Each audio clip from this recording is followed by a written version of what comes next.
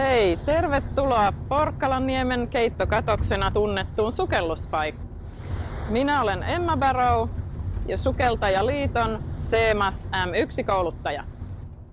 Tämä Porkkalaniemen alue on Vantaan kaupungin ylläpitämää erittäin suosittua virkistysaluetta. Täältä löytyy hieno katettu grillipaikka, puuvaja, ulko-WC, parkkipaikka, jolla on myös jätteenkeräyspiste. Täältä löytyy sukeltajille 3 veteenmenopaikkaa. Ja tämähän on todella suosittu kaikkien ulkoilijoiden kesken. Täällä on paljon merkittyjä kävelyreittejä.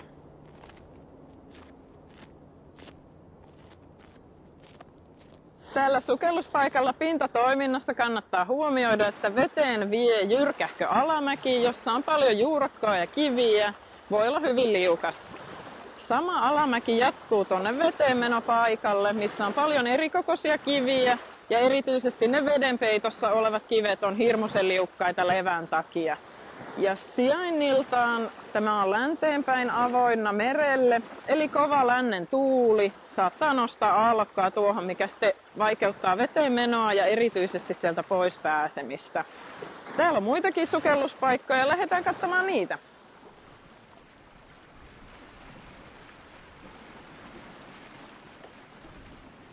Nyt me ollaan 2 muun veteenmenopaikan yläpuolella.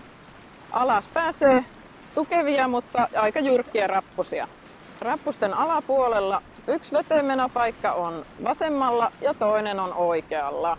Ranta on kallioinen ja kivikkoinen, joten siellä voi olla liukasta. Tältä sukelluspaikalta suurin syvyys on noin 18 metriä. Ja pohja vaihtelee loivasta hiekkaisesta rinteestä aika jyrkkiin kallioseinämiin. Täällä sukeltaessa voi nähdä paitsi katkoja, ahvenia, kivinilkkoja ja pohjalla kivien seassa eläviä tokkoja, kilkkejä ja isommista lajeista ehkä mateen ja hauen. Keittokatos soveltuu kaiken tasoisille sukeltajille riippumatta siitä, miltä veteenmenopaikalta sukelluksensa aloittaa. Ja kiitos kaikille ja tervetuloa sukeltamaan tänne Porkkalan Keittokatokselle.